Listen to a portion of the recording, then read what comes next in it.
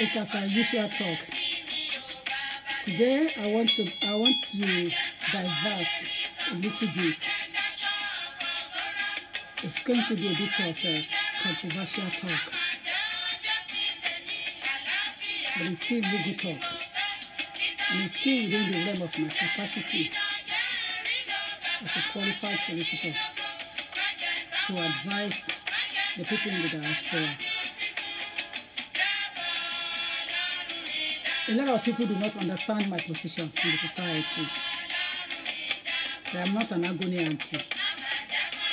I am a lawyer and a qualified one. With the level of my experience, the issues that comes to my table is what I discuss on a live program on my media. Facebook does not create me. I create Facebook along with people that are on my fans, on my page. I've been on media before the time of Facebook live video, so it doesn't have any bearing other than it allows me to connect more at large with my fans and for them to see me face to face. A lot of people have been hearing about Tokunbo Olagbaye, but they didn't know who I am. They didn't see me in stature and everything. The live video enables them to now see who Tokunbo Olagbaye is. So it's an opportunity on its own. The topic I want to discuss today, and I really want people to join me and contribute immensely. It's something that is bothering my mind for so many years. And it's been coming on and on my desk as a legal practitioner, as a solicitor. I think I may have talked about it in the past. But then I want to take an opportunity again before the year comes to the end completely to talk about it more. The issue of violence in a marriage, domestic violence. I actually did my dissertation, my master's on it. And I wrote on violence against women in the developing country.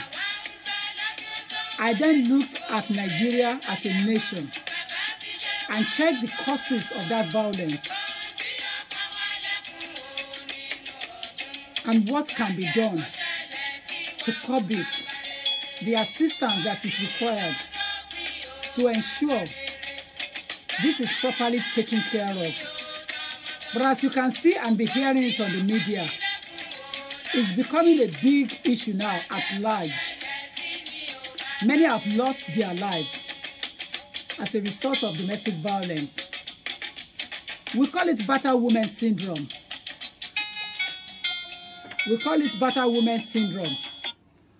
But we're now looking at it in a way that it's now going beyond what we have thought about. It's now increasingly making people lose homes, life, dignity, depressing life. You know, it takes a lot of things away from people now. At least only yesterday, I was able to listen to 3 or 4 stories relating to this matter, live one again, direct. So it now prompts me to the idea of me now talking about what is the actual problem that is causing violence in the marriage. What can we do to eradicate this violence, to take it away completely and suppress it? Unless there is a solution to this problem, I can well assure you it's not going to go off. It's not going to go away. But I want to limit it because it's a very wide topic. I want to narrow it completely and look at the marriage and immigration status in the UK. I want to look at it carefully and look at marriage, violence, and immigration status in the UK. How does those 3 relate? How do they come together? How do they become one? It is something that people will need to think about carefully before you can join and input your opinion on this. A very controversial one, but I want you to look at it carefully. Marriage, violence, immigration status.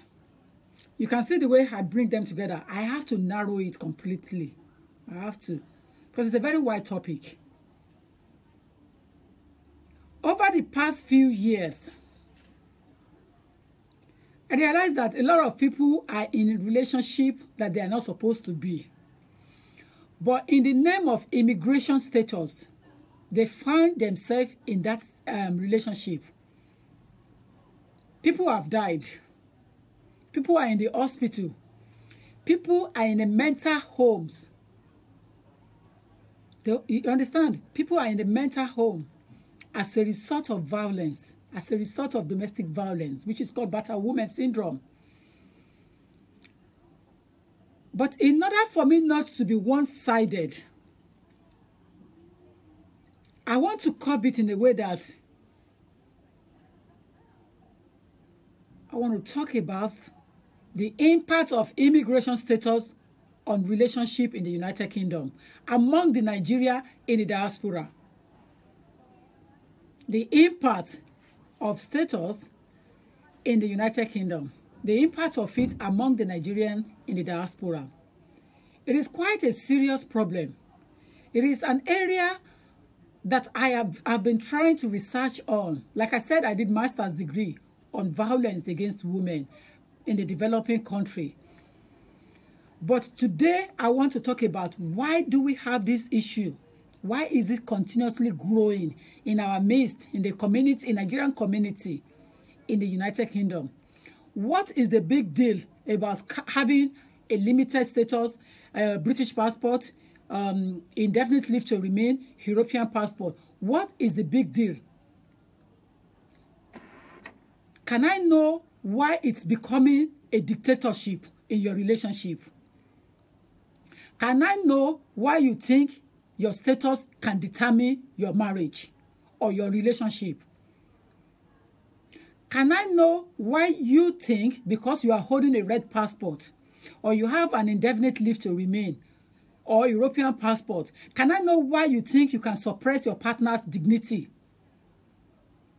Can I know why you think it is paramount to be violent just because you hold that passport or that status?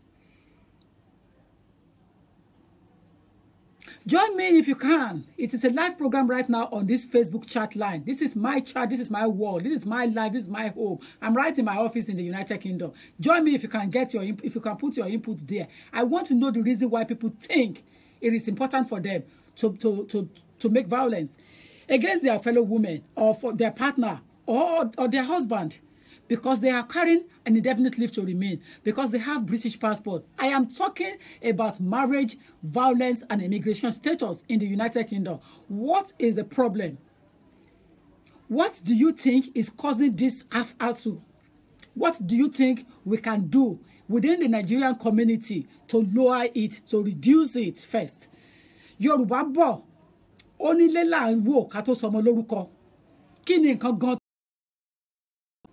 Let me know. Let me know exactly what you think is causing this problem. Why you think you have everything that somebody else does not have. Because you hold British passport or you have European passport or you have indefinite leave to remain, does that mean you should depress somebody else's status? Does that mean that you should take away dignity of somebody else, your fellow human being? Where is your human dignity? Where is your conscience? Where is your life? Where is your human rights? We're still on the same topic. It could be a weak, bad networking. But I'm trying as much as possible to ensure that it is well taken care of from this end. You see, my concern is I just want to understand the reason why we are having this problem in the diaspora. I am so concerned and particular about what needs to be done to control this area. A lot of people do not understand my position. And I get really worried about it.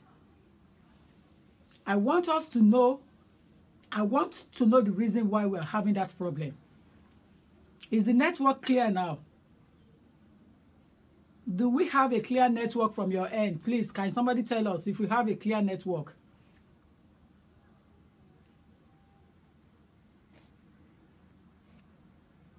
Is the network okay now? The issue that I'm still talking about is marriage, violence, and status in the UK. Why do you think that carrying British passport or indefinite leave to remain is crucial to your relationship? What makes you think that is the only way out?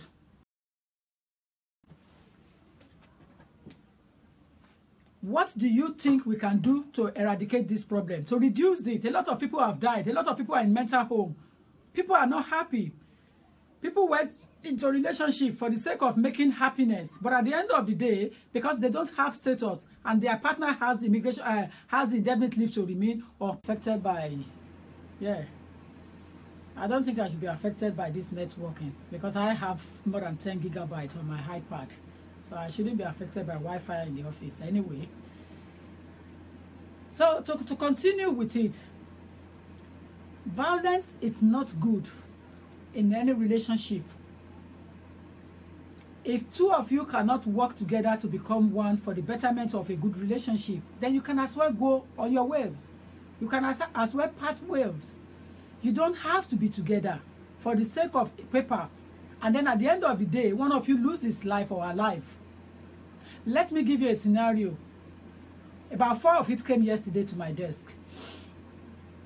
The scenario here is that he's holding a red passport. The other one hasn't got a red passport. The other one has been living his or her life before the other one came into his or her life. But at the end of the day, because he's holding a red passport, realize that the other one hasn't got status. Start taking advantage of her. Start maltreating her.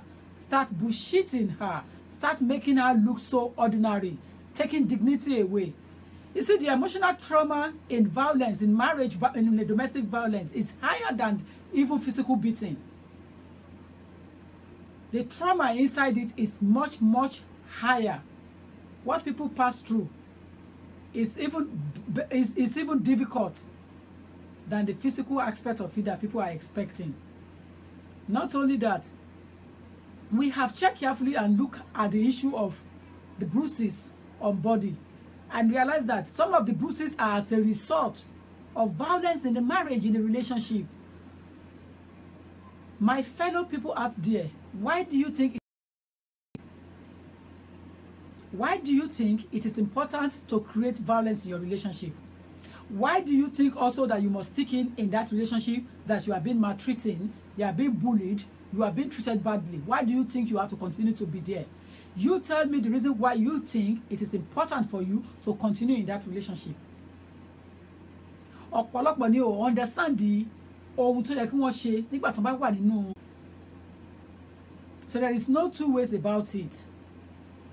Ẹni tán bá gbámọ́lẹ̀ lónìí, tọ́nà lọ́la, tọ́nà lọ́túnla. Of course. Egungun ẹ máa bẹ̀rẹ̀ sí ní dẹ̀ ni, ó máa bẹ̀rẹ̀ sí ní rẹ̀ ni, ìjayà gan máa dé bá, tọkùnrin ẹ bá ti ń bọ̀ nílé, she gets scared. She doesn't want to be in the house. She's so afraid of him. Why? Kí ni nǹkan tá a lè ṣe? Ìwọ tó bá ń gbọ́ mi ń bẹ̀ yẹn, tá a fi lè control violence in the marriage. Má gbàgbé o, kò ń ṣe ọkùnrin nìkan ló wà violence torí pé wọ́n níwèé lọ́wọ́. Ẹ̀yin obìnrin náà ń ṣe. Ẹ máa lu àwọn ọkùnrin ẹ nílò ẹrú. Ẹni kó máa bá yín for pants, kó máa bá yín for bra.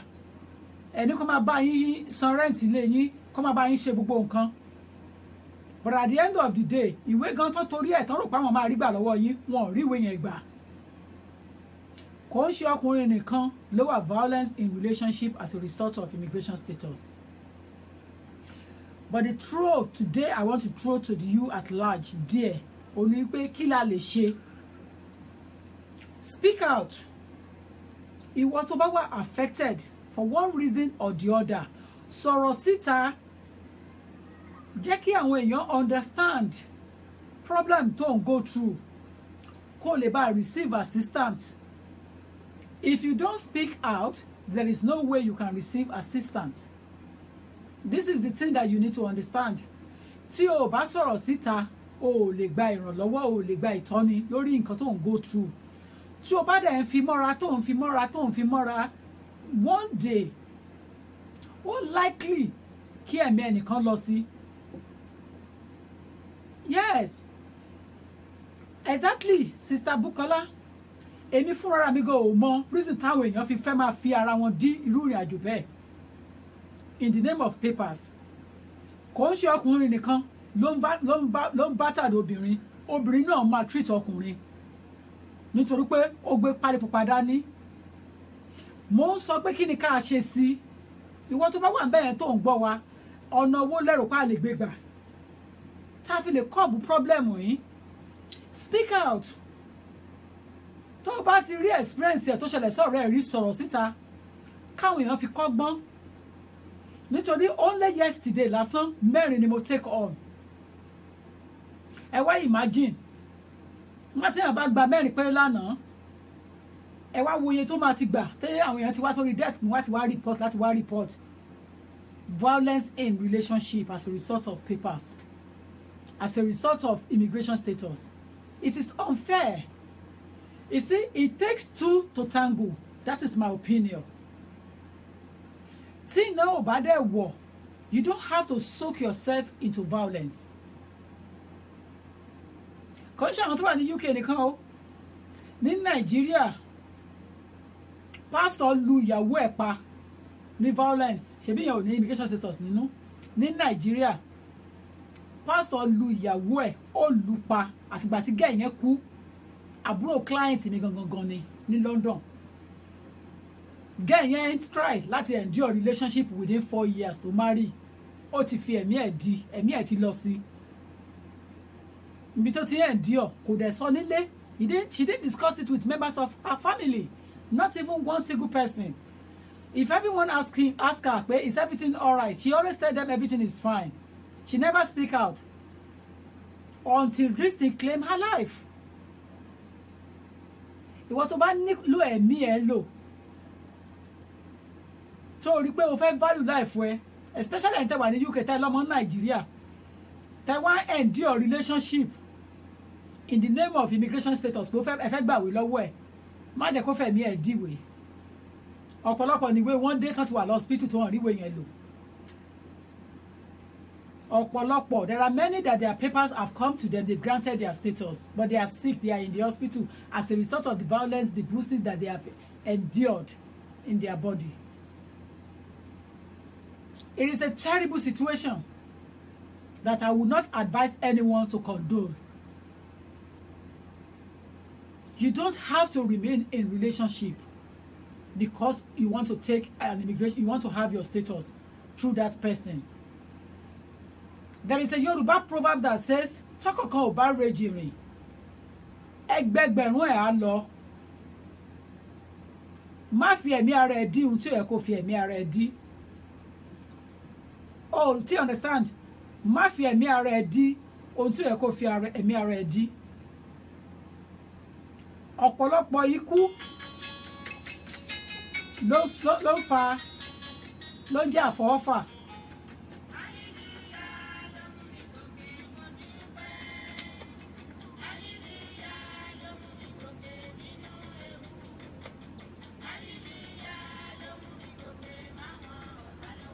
Àwọn relationship kan wà tó yẹ pé o ní láti parẹ́ láti go into it. Wá gba ìmọ̀ràn. If you can take proper legal advice on how to go about your immigration status, you will not end up being in hospital as a result of domestic violence. Because the moment ẹni yẹn ti realize pé òun ní upper hand against you by holding that red passport, they take undue advantage. And you know the repercussion of it, my dear. Dignity anyone suppress. Self-esteem anyone low àfún ẹ. Self-confidence anyone gbà lọ́wọ́ ẹ. Ẹ̀rù á wá máa bà ẹ́ láti ṣe ohunkóhun nítorí pé ẹni yẹn ti halẹ̀ mọ́ ẹ. Tí bá ń bọ̀ lẹ́ má jẹ́ kí n bá ẹ lé o. And you know the worst scenario of it, if you really want to understand. Do you really know the worst scenario? Ó tún máa bá sùn nínú violence yẹn, a máa bá lé àṣepọ̀ nínú violence yẹn, a máa fi agídí bá ṣe pọ̀. ọmọ mi kan wà in the good old days kó má bínú tó bá wà lórí láyẹn tó bá ń gbọ́ ó ti máa ń fẹjọ́ sùn mí tipẹ́tipẹ́ wípé àǹtí nǹkan tí mò ń go through ò dáa màá ní kó endure òun ló mú wá láti Nàìjíríà wá bẹ̀rẹ̀ sí ní ṣe ọmọdé yìí níṣekúṣe a máa lù ú a máa bàjà a máa send investigator a máa ṣe gbogbo ẹ̀ a ló ń yàlè a máa nà a máa fi bá ṣe papọ̀ lórí kíní rape wà ní marriage rape wà ní marriage má get it wrong consent ni if consent is not there there is rape in marriage there is a case law for it rape wà no marriage you can be charged if there is no consent tó bá fagbára bá obìnrin lò pọ̀ ẹ má ṣe mistake o rape wà nínú marriage ọ̀pọ̀lọpọ̀ ni ò dẹ̀ understand pé rape wà nínú marriage you become a rapist overnight tó bá fi ipá bá ìyàwó ẹ lò pọ̀ nínú violence wàá máa nà wàá máa fìyà jẹ wàá máa ṣe níṣekúṣe at the end of the day wà ní kó sún sórí bẹ́ẹ̀dì jẹ́ kó lọ kó ṣáàtì kó ṣe kinní kan ọmọbìnrin adé máa fi omijé máa fi fún irúgbìn wọ́n dẹ̀ sì máa bá lò pọ̀ ó dẹ̀ ń sunkún ó dẹ̀ ń rójú ẹ̀ báyìí ó ń sun ẹkún yẹn ó dẹ̀ sì ń bá ṣe pọ̀ ó dẹ̀ ń bá sùn ó dẹ̀ ń wo omijé ojú ẹ̀ ó ń sunkún ẹni ń sunkún kò give consent to that but she doesn't know what to do it's raping completely raping ni ó ń rape ẹni yẹn ni ó ń fipá bá lò pọ̀ ni it does not make sense you don't have to do that nítorí pé o gbé pálí pupa dání o wá lọ bá apply o wá fẹ́ gbàwé ìwé tí wọ́n wà lọ́wọ́ home office o tún wá rí i pé you have everything it takes to maltreat that person I think it's really uncalled for I think it's really unfair I think you don't have to go far to do that I think it's not something that you have to do. Right to immigration. Hello.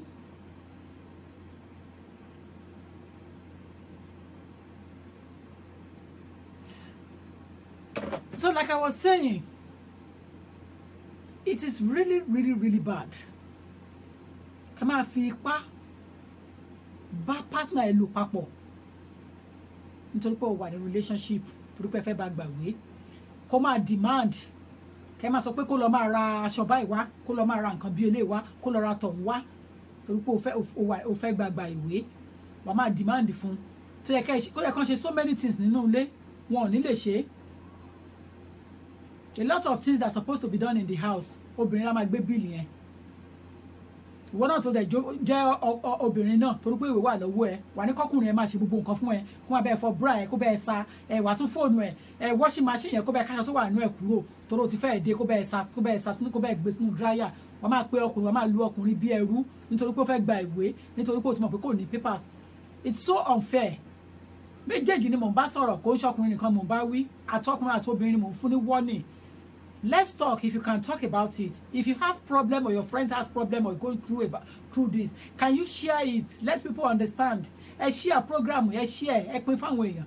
Jẹ́ kí wọ́n rí. It is honest advice. If you are in that category, I am saying it categorically. Can you please stop and dissuade yourself from doing this nonsense?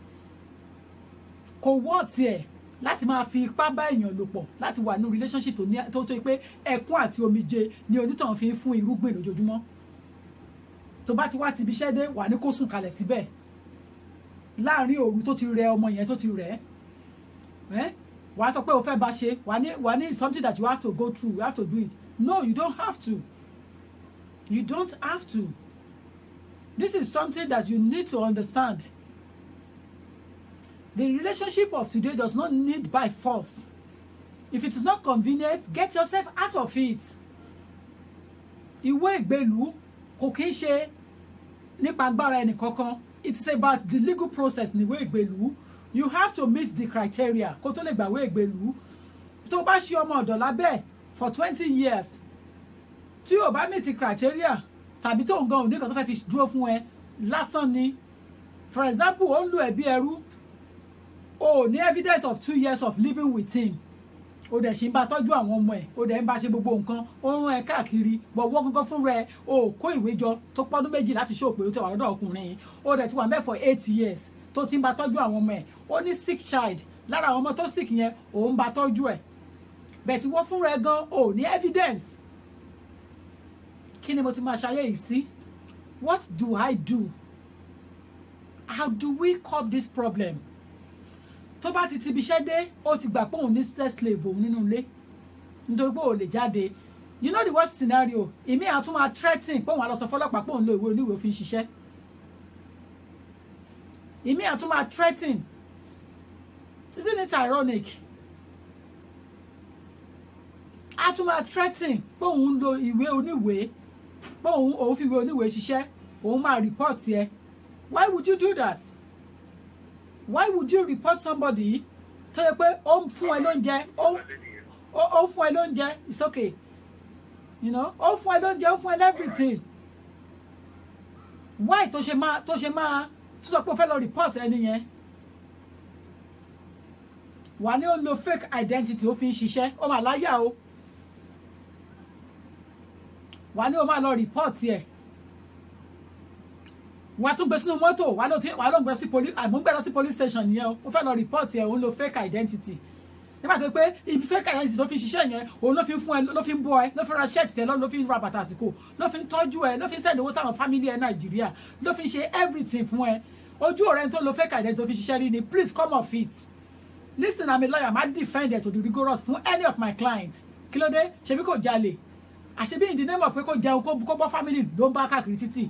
Join me if you can join me. Enough of all this nonsense. Etí ti kún ní gbòòrò. Ẹ wo mi ò ráyè blogging gbogbo kìíní. I am a lawyer. Ẹ jẹ́ ká sọ síbi tó wà. And I'm a qualified one. Any church, my gbà sórí Facebook is a live program. I've been on media before live program began on Facebook. So Facebook kọ́ make me. Facebook kọ́ make me. I've been talking. Churches know me. I do seminars and I talk real talk. I do real talk. I advise women at large.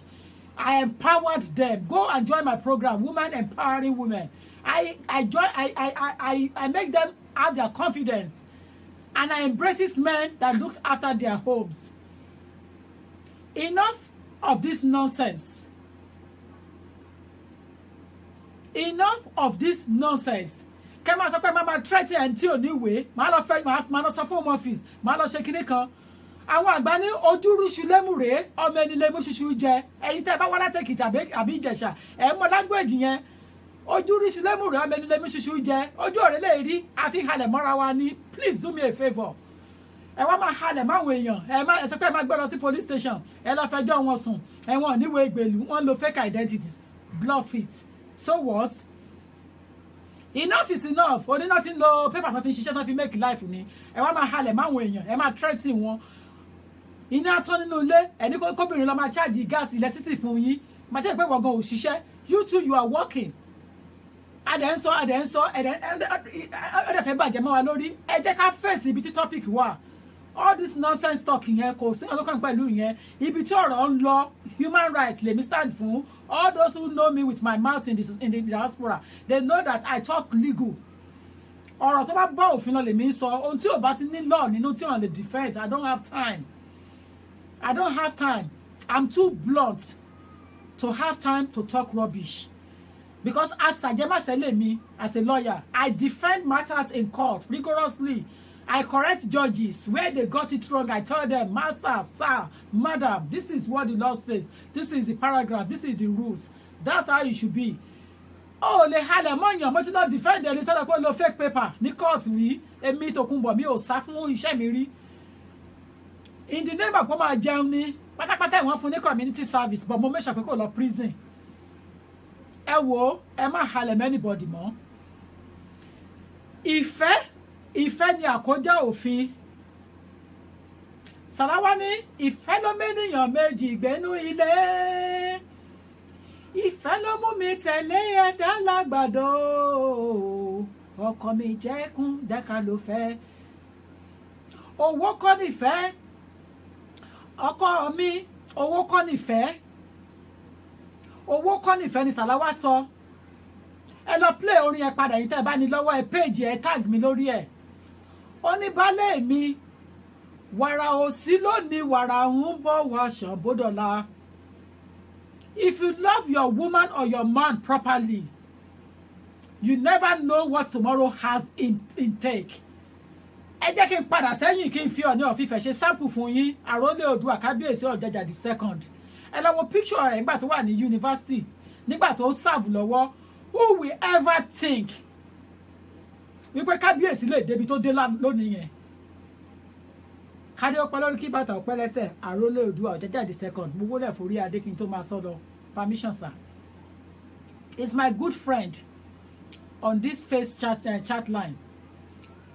But ta ni ó lè gbà, ta ló lè believe wípé Kábíyèsí lè débi tó dé lónìí yẹn? And I'm sure in the past, àwọn ọmọbìnrin mi àti máa regret nísìnyí wípé ó dé approach mi ní o kí n ti mọ̀ kí n gbà fún. Ó dẹ̀ ti bá mi sọ̀rọ̀ rí o kí n ti mọ̀ kí n accept. No one knows what tomorrow has input. Omi téèyàn fojú di ló máa ń gbèyàn lọ. Ìgbéraga ló ń ṣíwájú ìparun. Ẹni téèyàn rò pé kò lè pàgọ́. Àwọn ló ṣe kẹ̀rẹ̀kẹ̀rẹ̀ ló ṣe bí eré lọ́kọ́lé alárinrin. Ẹ wo ẹ̀yin èèyàn mi. Ẹ jẹ́ ká sọ̀rọ̀ síbi tọ́rọ̀ ń lọ. Ẹ jẹ́ ká gbọ́ ìrìn àjò àwọn èèyàn kọ̀ọ̀kan, àwọn èèyàn jàǹkànjàǹkàn látẹ̀yìnwá. Ẹ jẹ́ ká máa fi wọ́n ṣe àríkọ́gbọ́n. Ẹ jẹ́ ká máa fi wọ́n ṣe àtẹ̀gùn. Ẹ jẹ́ ká máa fi wọ́n ṣe nǹkan téèyàn lè tẹ̀lé lẹ́yìn. Wọ́n wá nítorí ìwé ìgbèlú, torí pé o ní red passport lọ́wọ́. Wọ́n wá máa ṣàwọn èèyàn níṣekúṣe. Ká máa pẹ̀lẹ́ àwa tán bí sínú torí pé láti ìgbà tán ti bí wa. Only 2 years ago mo ṣe carry Nigerian passport for the first time in my life. It was only 2 years ago I started having Nigerian passport. Only because owó visa ti lọ sókè ní nonsense money tó increase. Òun ni mo ṣe sá eré mi pé láyé. My name is Tokunbo Lágbàáyé, Nàìjíríà rere. Jẹ́ kí n lọ gba pálí mi. Ẹ jẹ́ ká bára wa sòótọ́ ọ̀rọ̀. Kí lẹ fẹ́ káwa tán bí sínú ẹ̀ ṣe? I was born in East End of England, E8 Hackney. Ṣùgbọ́n kò ní meaning. Mo máa ń sọ kíní kan fún ẹ̀yin ènìyàn mi, tẹ́ bá wà bẹ́ẹ̀ dá sí. Orí ọlà ló wà, kò sí ìlú ọlà. Ìwọ tó bá rò pé Britain ló máa make tó ti rí ṣe, ó ń tanra ẹni.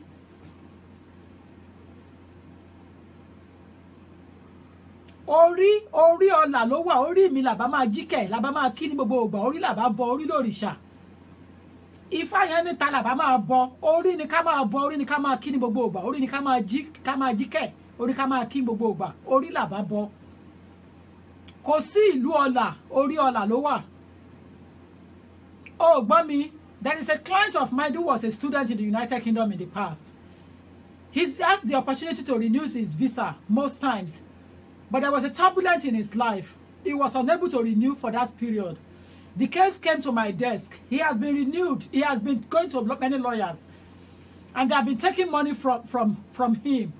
At a certain stage, the case came to my desk through one of my beloved redeemed pastors in the United Kingdom in Woolwich area. I concur pastors. And there's a pastor Mrs. Obìnrin ló gbé obìnrin lárugẹ nígbà náà lánàá. Lónìí lọ bá Mrs. Ọlágbáyé obìnrin ni. A lè sọ òótọ́ ọ̀rọ̀. Nígbà tí wọ́n gbé kéèsì yẹn déwájú mi, mo gbọ́ bọ̀bọ́ yẹn lójú mo wò, mo ní ṣe fẹ́ gbọ́ òótọ́ ọ̀rọ̀ ní bẹ́ẹ̀ ni mà. Mo ní padà sí Nàìjíríà.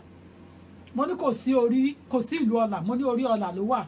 Mo ní o ti try tó, mo ní wọ́n ní renew visa ìfún ẹ mọ́, mo ló máa become overstayer. Padà lọ lé. Ìsídà kó lọ continue business in Nàìjíríà tàbí kó lọ renew kó padà wọlé wá. That was 2004-05. Kò ń ṣe ilẹ̀lẹ̀ nísìnyí. After deliberation, he went back to Nigeria.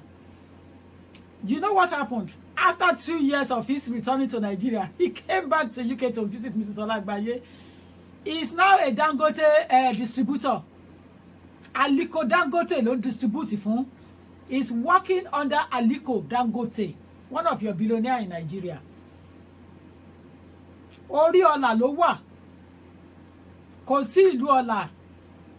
Ẹ má jẹ́ kẹ́ni ọkàn tàn yín mọ́. Tí wọ́n máa sọ fún yín pé àbí tó bá tó dé UK náà máa tó ṣoríire. Tó bá bí ẹni Buckingham Palace tí ò bá ní làjú ẹni tó wà ní Peckham lọ. Ènìyàn ò lè làjú ẹni tó wà ní Peckham lọ. Tó bá dẹ̀ bí ẹni Mọ̀lété. Tó bí ẹni Gbági.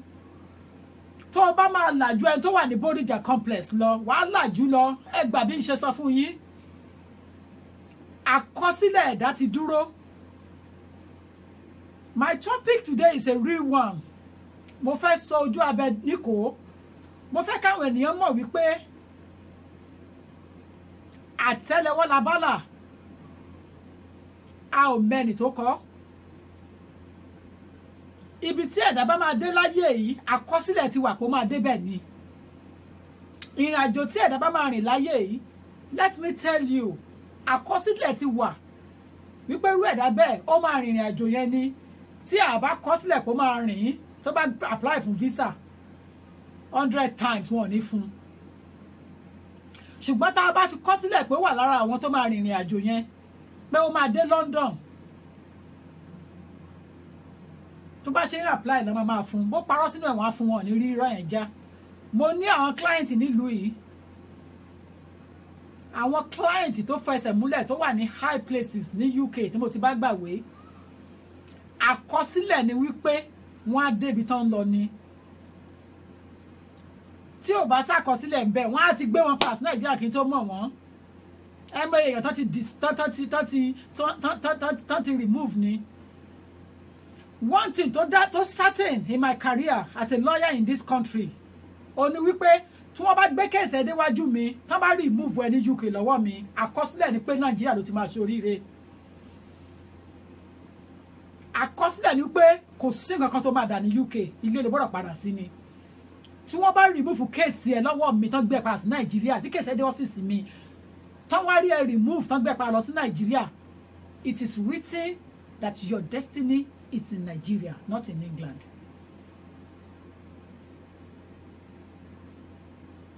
What I want people to get clear in this talk today, only wípé the issue of violence in marriage because of immigration status needs to stop. Ọ̀pọ̀ ọ̀rọ̀ òkú àgbọ̀n gẹ́gẹ́ bí òwe àwọn àgbààgbà. Mo ṣe bá àwọn àgbà tó wà online. It is better to let us hit the nail on the head. Ẹ jẹ́ ká sọ̀rọ̀ síbi tọ́rọ̀ ń wà. Ẹ má jẹ́ ká fọwọ́ rara wa lórí lọ́ra wa lára mọ́. Wọ́n ní tọ́rẹ̀ méjì bá jáde láti inú yàrá tàbí ọmọ ìyá méjì tó frown ojúmọ́ra wọn. Wọ́n ti bára wọn sọ tọ́rọ̀ ni. Tó bá rẹ́rìn jáde wọ́n parọ́ fúnra wọn ni. There was nothing in it. Fake talk náà lọ ṣe ní inside. Wọ́n lọ parọ́ fúnra wọn ni. What I am trying to say today is that let us talk. Let us advise you. Let us talk what is necessary. What do you think can be done to curb this violence in marriage and relationship? Kò lè continue báyìí because àwọn ọmọ gan watch here. Some of the violence, domestic violence in this country, children are watching. Even in Nigeria, children are watching. A lot of people saying that the reason why we have high domestic violence in our society, and as part of my research, is as a result of women not employed. Women are unemployed. Women are not empowered. Ṣé lóòótọ́ ni? Nígbà tó ṣe pé women were empowered ló ṣe ń ṣẹlẹ̀. What about the relationship tí doctor kọjá ìyàwó tó kọjá doctor tí ìyàwó jẹ́ doctor tí domestic violence wà ń bẹ̀? Tọkọ jẹ́ pharmacist tí ìyàwó jẹ́ teacher tí domestic violence wà ń bẹ̀? Ẹ fẹ́ pé teacher wà intelligent tó láti fẹ́ doctor ni. Do you want to tell me a teacher is not intelligent enough to marry to a medical doctor? Ilé là ń wò ká tó sọmọ lórúkọ. Let us talk real talk. Kí ló ṣẹlẹ̀? Kí ló fà á tí ìgbéyàwó wá di kọ́bọ̀kọ́bọ̀, ó wá di tọ́rọ́ tó yọ? Even boyfriend and girlfriend. Ìwọ tó dẹ̀ wà lọ́ọ̀kan bẹ́ẹ̀ ní Nàìjíríà. Tó ló ti ní ọkọ tó fẹ́ wá fẹ́ láti London, ó ń tanra ẹni. Because nǹkan tó ń ṣe friend tó wà ní London, ìyàwó tó wà ní ilé, ò mọ̀. So kó ronú ẹ̀ wò dáadáa. The singles back there in Nigeria that want to come and join their men in London. You need to think carefully. Kó dẹ̀ gbá research here. If you don't carry out a proper research, you will end up being the same slave, sex slave person in England. Wọ́n á gbá ẹbí ẹni gbá ball. There is a recent incident. The guy went to Nigeria to go and bring his wife. While he was visiting in Nigeria, he took good care of this lady. He put her in a good flat. In fact, in one of his houses in Nigeria. He made sure that he bought her everything that the world can buy for a lady. That money can even buy. He does everything within his own capacity as a good man to him. But then at the end of the day, when he managed to get visa to get the girl into the country, á gbé àwọn thick madam ẹ̀ tó ń bá sùn, á gbé wá sínú ilé wá bá gẹ̀ yẹn ni. Wọ́n wá fi gẹ̀ yẹn ṣe ẹrú. Òun ló máa dáná, òun ló máa ṣe gbogbo nǹkan, wọn ló máa tọ́jú nínú ilé. Why the guy is having his woman friend in the house? Wọ́n mutí, wọ́n mu ṣìgá, wọ́n ṣayé níṣekúṣe. Ọmọbìnrin yẹn dẹ̀ wà nínú ilé bẹ́ẹ̀, ó ń sun ẹkún lórí bed kò lè jáde. Nígbà táwọn obìnrin yẹn bá lọ tán, bọ̀bọ́ yẹn tún lọ bá lórí bed, á ní kó bọ́ aṣọ pé òun fẹ́ bá sùn. Á ní I feel like having sex with you. I want to have sex. Á tún sọ bẹ́ẹ̀ yẹn fún un. Á tún bá ọmọ yẹn ṣe pọ̀. Ọmọdé yẹn á tún sunkún. Ọmọdé kọ̀wé sí Nàìjíríà, àwọn èèyàn nírọ́ ló ń pa pé kì í ṣe bọ̀bọ́ yẹn ló ṣe. Wọ́n nírọ́ ló ń pa, wọ́n ní kó wá nǹkan míì sọ. Wọ́n lẹ́ni tó dáná fún, tó wá dáná ẹ, tó sanwó orí ẹ, tó ṣe gbá, tó ṣàwo, tó ṣe lé fún ẹ, tó ṣe kinní kan. Àṣé ìfẹ́ ẹ̀tàn ni. Àṣé kí ni ìfẹ́ ẹ̀tàn ni, kò kí ń ṣe true love. Many like that. Oh, jẹ́ kí n já ẹ sí again. Torí táwọn ọkùnrin nìkan lè máa rò pé ń rí sọ. Ẹ̀yin obìnrin ńkọ́? Alálàlálá yín. Ẹ̀yin obìnrin ńkọ́? Ẹ̀yin madam tẹ́ gbé àwọn boys sínú ilé torí pé ẹ ní red passport. Tẹ́ wá ń ṣe àwọn ọmọ ọlọ́mọ níṣekúṣe. Tẹ́ san wọ́n di jìgolo yín. Ìwé gan ẹ̀dẹ̀ wá gbà fún wọn. Ṣé tó bá ti gbàwé fún wọn, inú ò ní bí mi. Ẹ ní gbàwé fún wọn. Ẹni tó bá ti gbàwé, ẹni wọ́n máa dọkọ mọ́ yín lọ́wọ́, ẹni wọ́n lọ máa gbé àwọn girls, ẹni wọ́n máa lọ gbé àwọn small girls níta. Ẹ wá fi àwọn boys ṣe jìgolo yín. Kó tó wù yín lẹ́yìn ló wọ́n fún. Àwọn boys ti wá gbẹ̀tán lọ́rùn, wọn ò ṣe é rí mọ́. Bẹ́ẹ̀ ìlú òyìnbó dẹ̀ ni ìyá rán wọn lọ. Bẹ́ẹ̀ ìyá dẹ̀ gbàdúrà ní Nàìjíríà. Ọmọkùnrin òun wà nílùú òyìnbó. Ọmọ mi wà ní London. Tí bá máa sọ lójú àwọn ẹgbẹ́ àní ọmọ mi wà ní London. It is true, ọmọ ẹ wà ní London. But ẹ̀yin abiyamọ ẹ má sùn wọra. Ọmọ ẹ wà ní London, but ó wà lọ́wọ́ àwọn ìyá. Tí wọ́n bá ẹgbẹ́ jìgolo lé lórí. Girlfriend kan sunkún wá sọ́dọ̀ mi ní desk mi. Lọ́fíìsì ó sọ fún mi, Mr. Lágbáyé kí n gba òun. Níbo ni kóun yà sí?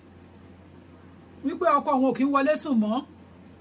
Àwọn èèyàn fóun ní Facebook, wọ́n fóun ní chatline, wọ́n fóun ní kinní kan, wọ́n níbi báyìí ló ń yà sí. Kí ni kóun ṣe?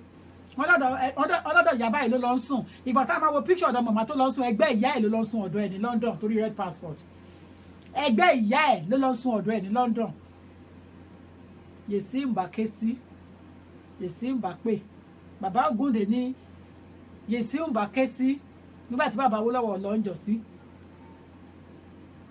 Yèsí Mbàkè pè.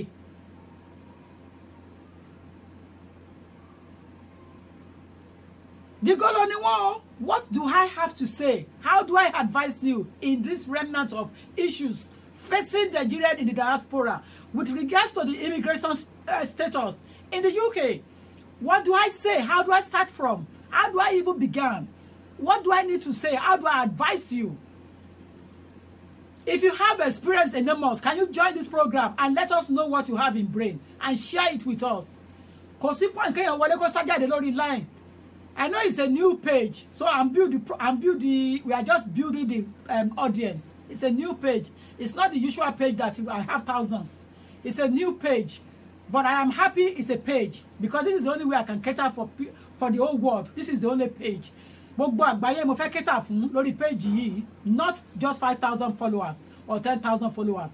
I want to cater for the whole world at large on this page. Kí ni ká ṣe sí àwọn madam tó ní red passport lọ́wọ́ tó gbé àwọn boys sínú ilé tí wọ́n bá yé wọn jẹ́ níbẹ̀, ẹgbẹ́ ọmọ wọn tí wọ́n bá sùn? Kí ni ká ṣe? Àwọn ọmọdé wọ̀nyí dẹ̀ níyàwó ilé, ẹ̀ẹ́dẹ́ kan padà lọ bá yàwó wọn, ẹ̀ẹ́dẹ́ kan lọ sùn mọ́ yàwó wọn, ẹ̀ẹ́dẹ́ kan lọ ṣe bàbá fáwọn ọmọ wọn, ẹ̀ẹ́dẹ́ kan ṣọkọ fún yàwó wọn nítorí kí ni? Kí ló ṣẹlẹ̀? Òtítọ́ korò. Bọ̀ ẹ jẹ́ ká sọ síbi tó ń lọ, kí ló ṣẹlẹ̀? Kí ló go wrong? How dé kò dèrè, kí ló dé? Àwọn ìwà tí a lè wù ní 80s ní 90s, àwọn ní 2015 16 sọ. Ọdún lọ sópin ẹ̀yin èèyàn mi. Ẹ jẹ́ ká ti ọwọ́ ọmọ wa báṣọ. Ẹ jẹ́ ká ti ọwọ́ ọmọ wa báṣọ. The year is going to an end. It's only tomorrow. Ọdún lọ sópin.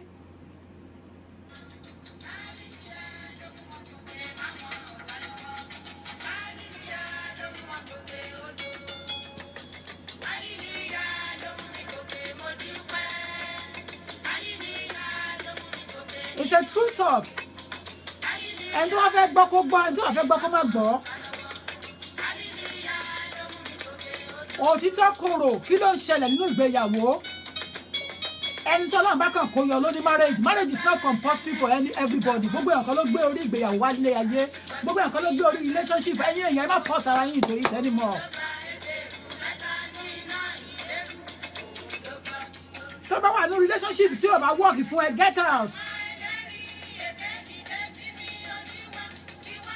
You understand?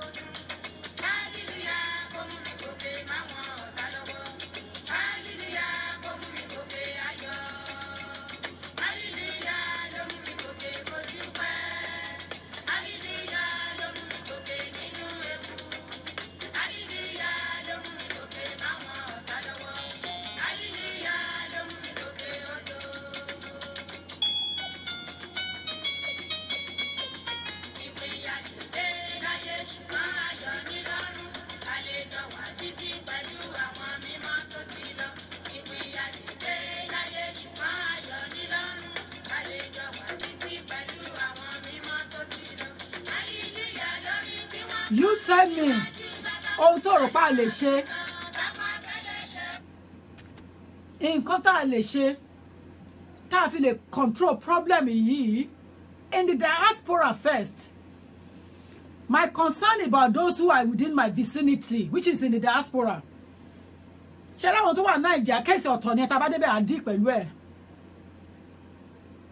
But ẹ jẹ́ ká dì pẹ̀lú eléyìí tó wà ní UK. This is live and direct. Tokunbo Olagbaye is a qualified solicitor in the United Kingdom. The telephone number to call on if you want to chip in right now is on 07908 628 240. The telephone number to call on right now is on 07908 628 240. tó bá fẹ́ pè nísìnyí o tó wẹ̀ láti pè wọlé, this is your opportunity to call in on 07908 628 240. àìsí níbẹ̀ láì bá wọn dá sí. It's an area of concern. It's an area of concern. Hello. Hello. Ẹ mà kásán o. Ẹ sọ èdè tó bá ti convenient fún yín. Okay. I think the aspect part of it is because, first of all, we've taken God out of this system. Many of us think that I'm more. I'm smiling. But think that I'm willing to wow. Now, if you can't join them, if you can't be there to join them, it may also be good or bad. I'm going to use myself as an example. So let me in the two months you go in what is so for me like when you are be my travel. Mati to you people you don't feel big or because can to my shit there, who might get back, and this really make me. In fact, we'll try not to hear go into journey here because it was difficult. But we be what God was saying was done. What he really years back. And go back to so for me, take a shit with me. We do take a shit with my go back desperate here. Benny. To be that of my blue, shadow to this. Not because anyway. Anyway, what I will put the only thing to feel just to make better. I bring a lot of it.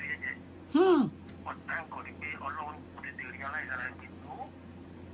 Because your Lord so is truth, is not lying. Because cooking she better. But what is your father so you want me? so difficult, but I'm okay on need for company. We build life level yourself. We think of what next to do. So I'm just going to use that as an advice. For me, any to buy and to buy the name of people Patapatala was sorry. Who are Patala Sari Low. Now, I'm on my day out for no much. I'm on my day, they want my kids to take me. I'm on my one on our when it's your long to buy your dress, your long, my boy. Benny. Now, I need to advise you now. Thank you. Thank you. Thank you. Esheganio. Thank you. Thanks to that caller. Thank you very much. Thank you.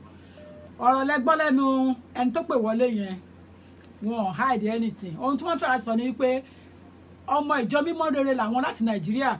So káwọn tó gbéra wá ní iṣẹ́ ti jẹ́ fún àwọn. Wípé báwọn ṣe ń lọ yẹn káwọn má fi ọ̀rọ̀ owó sínú ìrìn àjò, káwọn má fi ọ̀rọ̀ ìfẹ́ or anything sínú ìrìn àjò yẹn tí ó ṣáà jẹ́ pé kò kì í ṣe real látọ̀dọ̀ Ọlọ́run wá. Káwọn make sure pé gbogbo táwọn fẹ́ ṣe ń kọ́ o in conclusion ó wà láti ọwọ́ Ọlọ́run. Ìgbà táwọn rìn táwọn kó sọ́wọ́ obìnrin kan tó yẹ pé ó ń fóúnjẹ sáwọn lẹ́nu ó dẹ̀ fẹ́ gba sáwọn nídìí.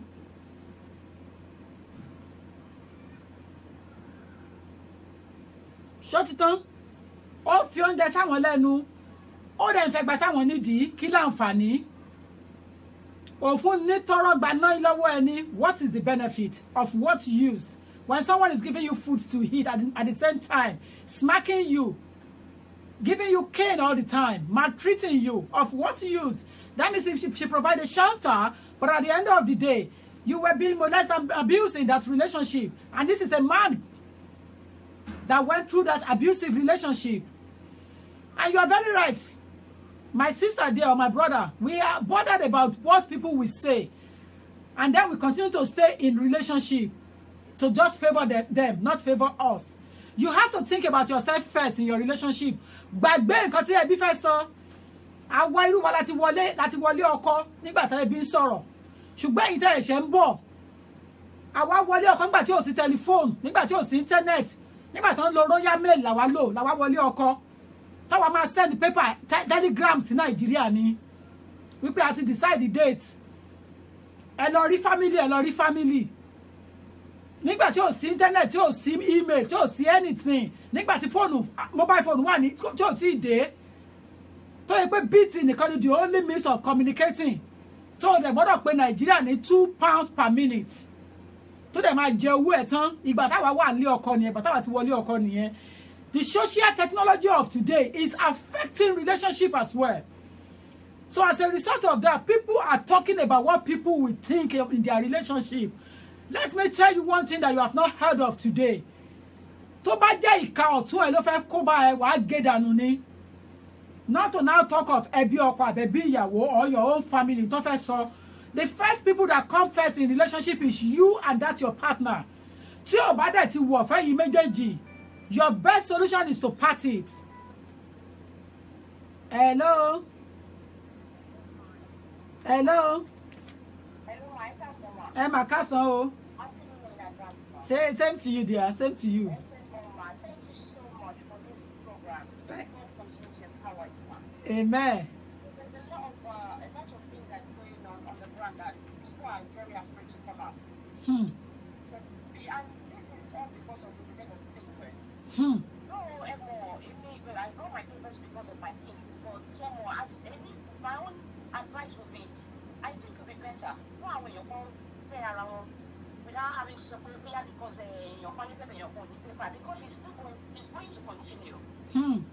And that is the mentality of this country. We should build this country in the end. Whether women, whether men. Exactly. And I think we need to wake up and smell the coffee, because it's just not right with there at all. You know, there's a lot of people going through mental torture because of it, and both physical and mental is just not there. So I think it'll be this program we share it. A lot of people will learn from it. Thank you. And thank you so much. Man. Thank you, dear. Thank you. Thank you. Thank you. Oh, let's talk about you. There's another caller that just called in now. What she said is that the issue of where ẹni tó ní ìwé ó lo upper hands against ẹni tí ò ní, it's going to continue. nítorí wọ́n ti build ìlú ibẹ̀ wọ́n ti design ẹ̀ bẹ́ẹ̀. Only but the only way out of this problem ni ìwọ tó ò níwèé má torí ìwé lọ fẹ́ èèyàn. Ìwọ tó ò dẹ̀ níwèé má torí pé ẹnìkan ò níwèé ó fẹ́ take advantage. Let the relationship be for real. Let it be for real. If you can manage to hold on and fall in love for real, you might come out very well. I have a lady of mine last time. I got her first paper for her. But I have to settle the problem to allow wa to ko e. Nígbà yẹn lánàá, how do I mean? Ohun tó ṣẹlẹ̀ ní wípé ọmọdé ti wọlé láti kékeré, so only good British accent. But kò níwèé ìgbèlú. British lọ́kọ ẹ̀. Ọkọ ẹ̀ dẹ̀ ń ṣiṣẹ́ ní bank. Ọkọ ẹ̀ rò pé Brit kò ní. Ọkọ ẹ̀ mọ̀ pé kò níwèé. Nígbà tí wọ́n gbọ́ nípa mi lórí rédíò mi, rédíò line mi, ìyá wọn ló wá láti Èkó ló kó wọn wá síwájú mi pé kí n lọ sort wọn out fóun. Ní pé òun gbọ́ orúkọ mi lórí rédíò, àwọn èèyàn dẹ̀ spread ẹ̀ lÉkòó. Kò sí Facebook ńgbà yẹn, kò dẹ̀ sí live Facebook. Nígbà tán káwọn girls dé, ìgbà tá ṣáà máa interrogate tá máa sọ̀rọ̀ lọ, ẹni àgbà ti bímọ, British làwọn ọmọ ẹ̀. But I want take details and take information. A ní kó lọ gba passport ọkọ ẹ̀ wá àti letter látọ̀dọ̀ ọkọ ẹ̀ pẹ̀lú payslip ọkọ ẹ̀ fún support application yẹn. Ó ní mọ́mì òun ò lè ṣe. Òun ò lè lọ bá, ó ní torí pé kò mọ̀ pé òun ò níwèé ìgbèlú. British ló pe òun pé kò bìlí pé òun ò níwèé. Ha! Báwo la ṣe fẹ́ ṣe léyìí? Ọ̀rọ̀ yìí sósì ní lẹ́nu ó fi yọ̀ sí o. Mo bá gba ìmọ̀ràn lọ́wọ́ àwọn staff wípé lágbájá ẹ wá. Nǹkan bí eléyìí ló máa ṣẹlẹ̀ kí lẹ rò pa lè ṣe. Àwọn la máa dá sí ìgbójú ni a máa pe ọkọ wọlé ni. Mo ní irọ́ ni àwọn la máa dá sí ìgbójú ni àǹtí a máa dá sí ìgbójú ni a máa pe ọkọ ẹ̀ wọlé ni a máa invite ọkọ ẹ̀ fún talk ni. Bọ̀ká tó ṣe yẹn àti ní kóun lọ máa yan àwọn ọ̀rọ̀ díẹ̀díẹ̀ kó lọ máa fọ̀rọ̀ wá ọkọ ẹ̀ lẹ́nu wò kó wo reaction ọkọ ẹ̀ sẹ́ni tí ò níwèé tó bá ní partner ẹni tó níwèé tó wá níyàwó tí ò ní partner àti kọ́ pé kó lọ máa fọ̀rọ̀ wá ọkọ ẹ̀ lẹ́nu wò àti pé ọkọ ẹ̀ reply tọkọ ẹ̀ ń give ó wà in between ìgbà mi ò máa wà arrogant pẹ̀lú reply ìgbà mi ò máa tún kúlẹ̀ pé kò matter. Ńgbà tá a wá rí pé kéèsì yẹn ti ń lọ ó ń lọ ohun tá a ṣe ni pé àwa gbé ọkọ wọlé agbá àwọn méjèèjì wọlé àwa gbé mọ́mì náà wọlé ìyẹn mọ́mì wọn agbéhùn náà wọlé àwa invite àwa ṣe meeting nínú ọ́fíìsì mi the same office náà ni the same office in London ni àwa ṣe meeting àwa palẹ̀kùn dé mọ́ra wa àwa sọ fún bàbá yẹn pé listen oh boy wọ́n ti bímọ méjì fún ẹ kò sí nǹkan tó lè ṣe case tó wà ńlẹ̀ ní I need the assistant ẹ a fẹ́ gbéwèé wọlé adẹ̀lẹ̀ fún ẹ ní 150% guarantee pa máa succeed. Ó wo ojú gẹ̀yìn ó wo ojú mi ó wo mọ̀mísí gẹ̀yìn ó wo mọ̀mísí yẹn lójú ó wo gbogbo wa lójú ó tún wò mí lẹ́ẹ̀kan sí mo wá dìde lọ́ba mo wá ní listen I have to leave my pride to come to you and talk to you. Normally as a lawyer it's none of my business inú lẹ́lẹ̀ tí máa sort it out but iṣẹ́ mi ti kọjá pé kí n kàn dúró lásán gẹ́gẹ́ bí lawyer kí n wá jẹ́ kí n kàn máa bàjẹ́ kí n kàn ṣàtìsanwó fún mi ni no iṣẹ́ mi ti kọjá level yẹn mo ti kọjá grade yẹn pé kàn ṣàtìsanwó fún mi mo ti dé grade tó yẹ pé mo gbọ́dọ̀ make sure pé mo resolve issue tí mo get reward yẹn ni owó àtẹ̀lé bẹ́ẹ̀ mo gbọ́dọ̀ make sure pé mo ní satisfaction lẹ́nu iṣẹ́ mi mo bá sọ̀rọ̀ mo bá bẹ́ẹ̀ mo bá sọ̀rọ̀ mo ní kó má jẹ́ kí n pòun wọlé kó lọ dà sí ìbínú àbó lọ ṣe anything mo ní lóòótọ́ ìwọ náà ò parọ́ fọ́kọ ẹ mo lè yẹ kó ti sòótọ́ fún láti ilẹ̀ wá ó ní tóun bá sọ fún ó ní relationship lè má last ó lè má da bó ṣe wà yìí ó ní ó lè ti gbẹ̀yìn yọ bẹ́ẹ̀ òótọ́ ni because at the end of the day for her not to tell the truth tó fi bímọ kìíní ọmọ kejì ó help relationship yẹn better àlè sọ pé ká máa parọ́ nínú relationship because ìwà tó ti ń wù tó ti fi ń love ẹ̀ láti ilẹ̀ wá honey kò ṣeé change mọ́. So God be the glory bàtà máa gbà tó ṣàfihàn ní document a submit gbogbo ẹ̀ Ọlọ́run lágbára within 5 weeks ni ìwé gẹ́yìn yẹn jáde sí wa lọ́wọ́ padà within 5 weeks kò sí backlog kò sí delay within 5 weeks ni ìwé gẹ́yìn yẹn jáde ni mo pè lágbájá ìwé ẹ̀ ti dé ó ní irọ́ ni àǹtí mo ní ìwé ẹ̀ ti dé ó lóun ò believe mo ní ìwé ẹ̀ ti dé mo wá pe ọkọ ẹ̀ mo ní kó wá collect ẹ̀ fún rẹ̀ mo pe ọkọ mo ní come and collect your wife's paper ó wá dọ̀bálẹ̀ ó ní mo jọ òun lójú, ó lóun ò rí lọ́ọ̀yà tó máa ṣe irú yẹn rí. Mo ní sometimes you have to leave your comfortable zone to get what you want or to do what will make people happy. And that's exactly what I did at that time. I have to leave my comfortable zone. I have to make sure that things are done properly in that relationship so that wọn ò ní padà sẹ́yìn, wọ́n á continue relationship ẹ̀ bó ṣe wà ní. So ohun tí mò ń try láti sọ ni pé mi ò ní pé ká máa parọ́ fún relationship pé àmọ́ níwèé kó wá parọ́, àwọn èèyàn ti parọ́ rí. In fact madam kan tiẹ̀ ti ru ẹ̀fọ́ fún o boy, tẹ bá tún fẹ́ gbọ́ yẹn, madam yìí ti bẹ̀rẹ̀ sí ní ru ẹ̀fọ́ aroyan, ó ti ń ṣe gbogbo ẹ̀bọ̀kọ́tọ̀, gbogbo ọbẹ̀ ẹ̀bọ̀kọ́tọ̀ tó wà ní Peckham ó máa rà fún o boy, ó bẹ̀rẹ̀ sí ń ṣe, ó bẹ̀rẹ̀ sí ń tọ́jú o boy, ó bẹ̀rẹ̀ sí ń ru ẹ̀fọ́ sí lẹ́nu àti iyán tó dà pẹ̀lú ẹ̀gúnsí, ó bẹ̀rẹ̀ sí ń take care. Guinness á tún fi shock ẹnu o boy ńgbà yẹn in the 90s ni. Ó rò pé o boy ní British passport lọ́wọ́, kò mọ̀ pé bákan làwọn méjèèjì ṣe wà. Ẹ jẹ́ kí n dẹ́rìn pa yín. Ṣé rí nígbà tó find out pé o boy ò ní paper, ó na ó na madam náà nonsense o boy lára, ó lè jáde nínú ilé ẹ̀ ní, ó jẹ́ kó wọnú ilé mọ́, aṣọ ẹ̀ orí òkè ló ti kọjá sísàlẹ̀ nítorí pé madam rò pé ó ní paper. Ó ní madam ṣe bẹ̀rẹ̀ sí ní tọ́jú ẹ̀, ó ṣe bẹ̀rẹ̀ sí ní ròyàn sí lẹ́nu orí ìwé ìgbèlú, ó bẹ̀rẹ̀ sí ní ròyàn sí lẹ́nu, ó bẹ̀rẹ̀ sí ní tọ́jú ẹ̀, á tún gbára Guinness tá fi top up kó tó lọ sórí bed.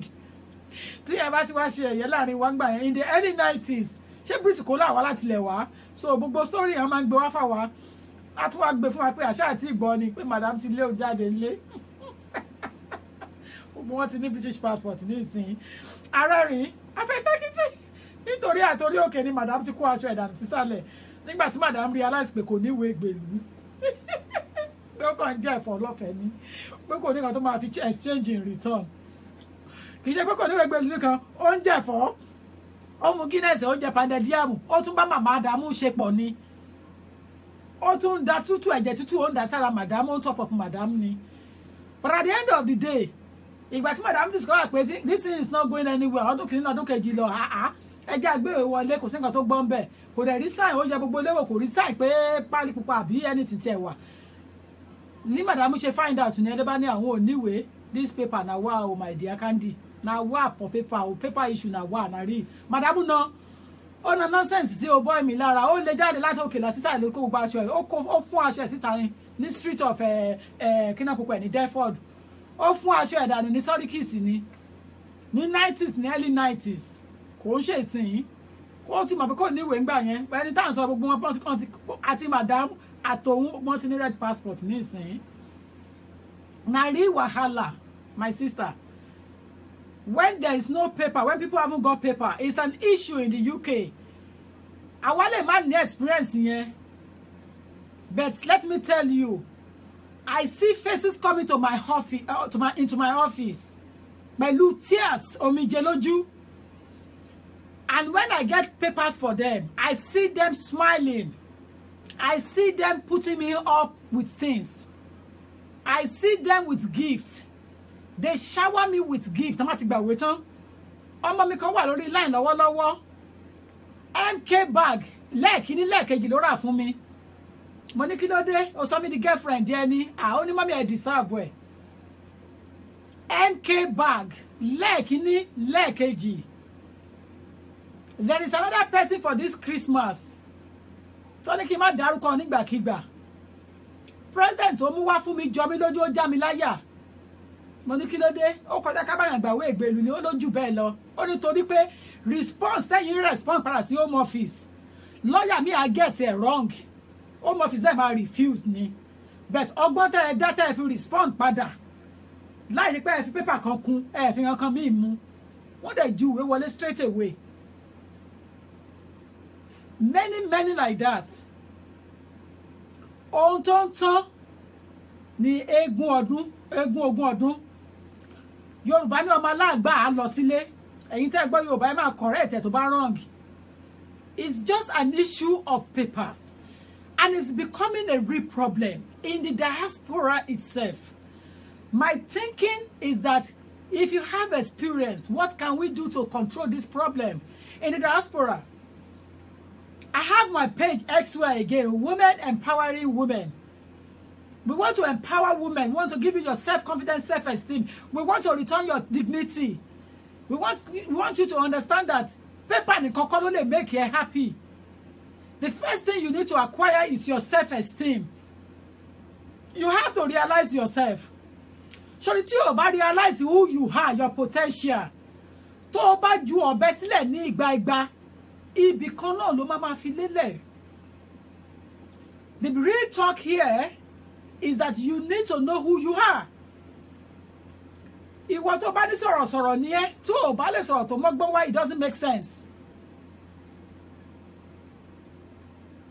You see, the most important thing is that you need to understand who you are. And there are some issues in relationship. Tí pépà ò tẹ̀ ní kankan ṣe pẹ̀lú tó yẹ pé issue of arrogance ni. The issue of ó fẹ́ dàbí ọkùnrin. The issue of ó fẹ́ hùwà bí ọkùnrin. Ṣé n pé mo sọ́rí ńgbà kan wípé gbogbo ẹ̀ náà kọ́ ni pépà ní í ṣe pẹ̀lú. But the crucial one tó ń bà mí nínú jẹ́ lọ́wọ́lọ́wọ́ torí pé ó wá sọ́dọ̀ mi lánàá again. Ó ní ẹ̀yin tẹ́ ẹ ní pálí lọ́wọ́ tẹ́ ń fi àjà àwọn tí ò níwèé ìgbèlú. Kí ló dé? Kí ló dé? Ẹ̀yin tẹ́ ẹ ní pálí lọ́wọ́ tẹ́ ń fi àjà àwọn tí ò níwèé ìgbèlú. Òun gangan ni problem tí mo sọ lọ́wọ́lọ́wọ́. But kò ń ṣe nínú yẹn nìkan ni wàhálà ti wà nínú ìgbéyàwó. Ọ̀pọ̀lọpọ̀ wàhálà ló ń ṣẹlẹ̀ nínú ìgbéyàwó as a result of ẹbí gan tó lọ ń dá sí. Ẹbí gan gbẹ́nu wọn sí nǹkan tí ó kàn wọ́n. Àwọn ìyá ọkọ ẹ lọ jókòó jẹ́jẹ́ ẹ fi ìgbéyàwó lọ́rùn sílẹ̀. Let them control it the way they feel like. Téèyàn méjì ò bá jà wọn kì í rẹ́. As long as there is no violence in that relationship, let them continue to endure it and understand each other. The issue of violence is what I will not condone. But tí o bá ti sí violence, I am telling you categorically, ẹ̀yin èèyàn mi, tó bá ṣe pé financial turbulence ni, kò sẹ́ni tí ò ní tiẹ̀ lọ́wọ́. Am I telling you for the past 24 years of my marriage is rosy and rosy all the time? Ṣé mo ń sọ fún ẹ ní? But the goody part of it ni pé kò sí violence níbẹ̀. Kò sí aggressiveness. Àwa méjèèjì understand ara wa. Tí o bá ti fẹ́ òfẹ́ náà nìyẹn problem tẹ ni wà dẹ̀ sún sẹ́yìn. Bàtà tún jẹ́ tó bá tún wálẹ̀ lórí yẹn ẹ̀ tún kọ̀ọ̀bù ara yẹn ẹ̀ tún kiss. But ìgbéraga ló pọ̀ jù nínú ìgbéyàwó. Òun gan ló ń fa problem. Kó tó di pé a tún wá lọ gbé wọn tinú issue of pé ṣèbẹ́ mi náà sanwó gbàwé ìgbèlú ni mi ò lè fún lọ́fẹ̀ẹ́. Ṣèbẹ́ mi náà sanwó gbàwé ìgbèlú ni mi ò lè fún lọ́fẹ̀ẹ́. O ṣe lè fún ìyá ọmọ ẹ̀ níwèé. Please do me a favour. O ṣe lè fún bàbá ọmọ ẹ̀ níwèé. Òun bá yàn sùn lọ́wọ́. Yorùbá ní wọn kì í jẹ méjì lóko àlàdé. Lábá àlàdé. How can you have two at a time? It's not possible. It's either you don't have sex at all with him or her and disdainfully staying away. You stay away completely and say, listen, pure business. Tó bá wù ẹ́ dẹ̀ ni tó bá rí ṣe. Pé òwò ni mo fẹ́ fi kíní ṣe, mo fẹ́ ṣe òwò ni. So kò sí relationship, ẹ ṣe òwò lọ́tán. Bẹ̀tí tó bá ti mú yín kiss, tẹ̀tí ní intimate relationship tí gbogbo ẹ̀ ti ń wọnú ara, tẹ̀tí ní àjọṣepọ̀ lórí bed, tẹ̀tí bára yín ṣe papọ̀. Let me tell you, oh, lè gba owó lọ́wọ́ otherwise, oh, some convert ni, and you'll be sued for it. Only every right láti expose ẹ tó bá béèrè owó nínú journey yẹn. Oh, lè ṣe yẹn. Kò possible. Ohun tí mo ń sọ, ó dẹ̀ wà too clear and very, very crystal. Oh, lè torí pé ó fẹ́ gba owó, ó tún fẹ́ bá sùn. Abba, please. You either pick one or the other. You can't have both. Oh, lè ní méjèèjì. Kò possible. Wọ́n ní òun bá ṣe pọ̀, ó ṣe oúnjẹ fún ẹ, ó ṣe everything. Ó tún wá ní wàá gba 5,000, wàá gba 10,000. What kind of nonsense talk? Oh, lè gba owó tó bá ti ń bá sùn. Lọ ronú ẹ̀ wò dáadáa. Nǹkan tó fẹ́ dà ní kó dà. Tó bá ti ń báyàn lájọṣepọ̀, tẹ́ẹ̀tí jọ ní intimate love, tẹ́ẹ̀tí ń kiss, everything ti wà ń bẹ̀. Ìwọ wá sọ wípé kó tún lọ mọ́ wá again. I think you're a coward.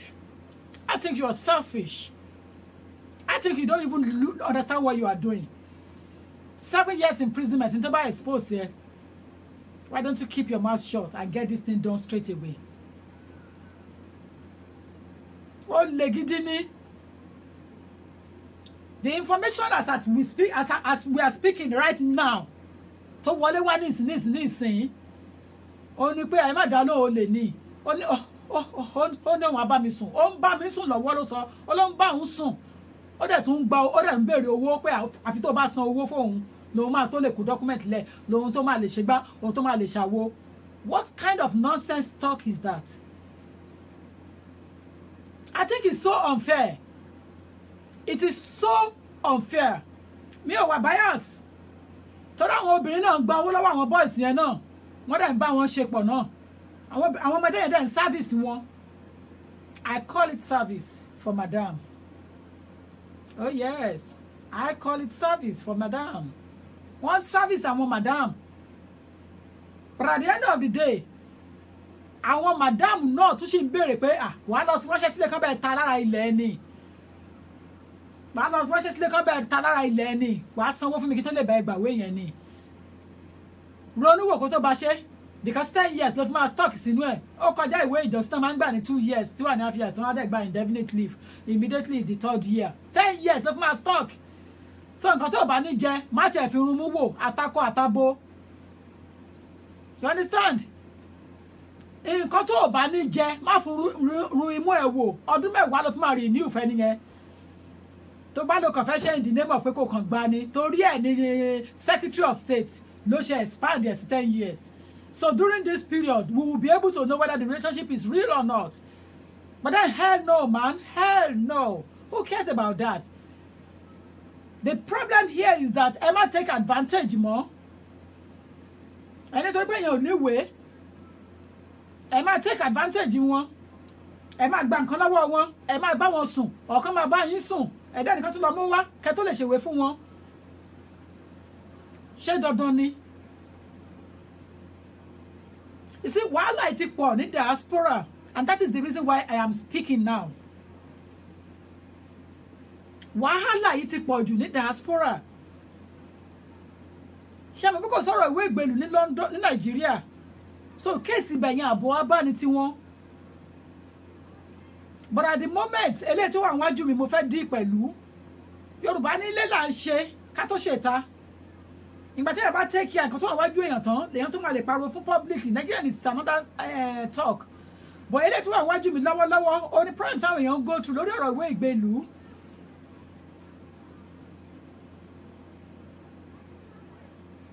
Tony, it is so unfair. And your fairness of it ni wípé ẹ ti mọ̀ pé ẹni ẹ wà helpless. Ẹ wá sọ wípé ó ń lo ìwé èèyàn fi ń ṣiṣẹ́. Ẹ lọ report ẹ̀ fọlọ́pàá to hell with you and your ọlọ́pàá. Ẹ náà fi ìwé èèyàn ṣiṣẹ́. Ara ìwé tó fi ṣiṣẹ́ ló fi ń bọ́ ẹ o. Ló fi help ló fi ń charge gáàsì. Ló fi ń charge electricity nínú ilé. Ló fi ń bẹ́ẹ̀ ra gbogbo nǹkan sínú ilé. Ló fi ń tún bẹ́ẹ̀dì ẹ ṣe o. Òun ló fi ń raṣọ sí ẹ lọ́nà ló fi ń make ẹ look good o. Ẹ wá gbé sínú mọ́tò ẹ lẹ́fẹ̀ẹ́ lọ report fọlọ́pàá. Ẹ wá máa threaten. To hell with you and your police officers in the UK. To hell with you and those that you are talking to about ẹni tí oníwèé tó ń lo ìwé oníwèé. To hell with you, ìwọ tó ń discuss here. Ìwọ tó ń halẹ̀ mọ́yàn tó ló máa lọ fẹjọ́ sùn. Hell no. To hell with you. Tó pé kò níwèé kí ni big deal? What's the big deal? Kò jalè.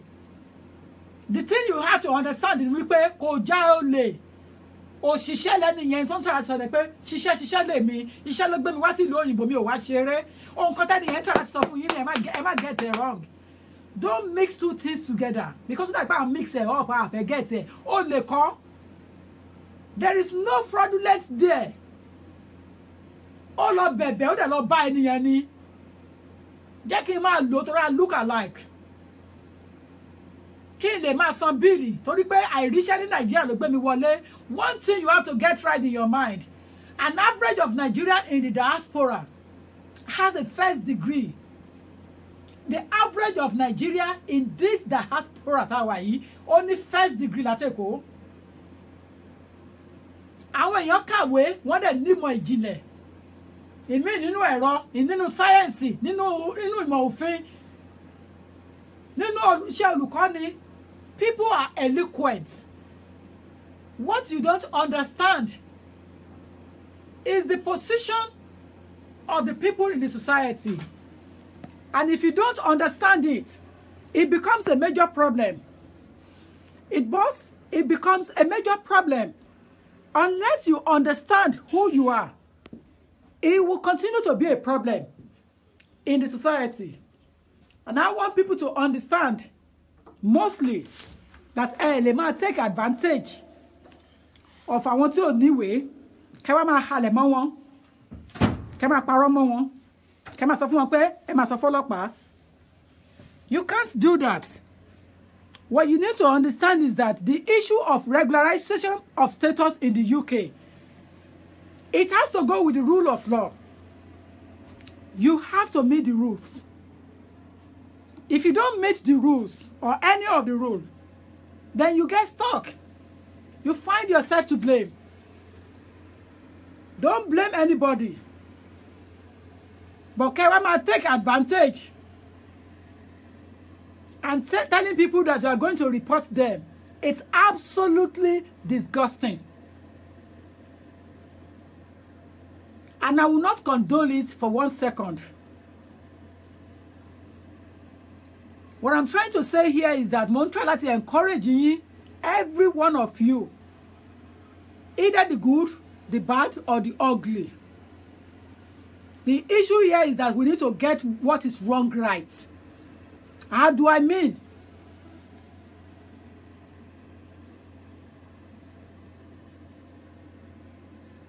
How do I mean?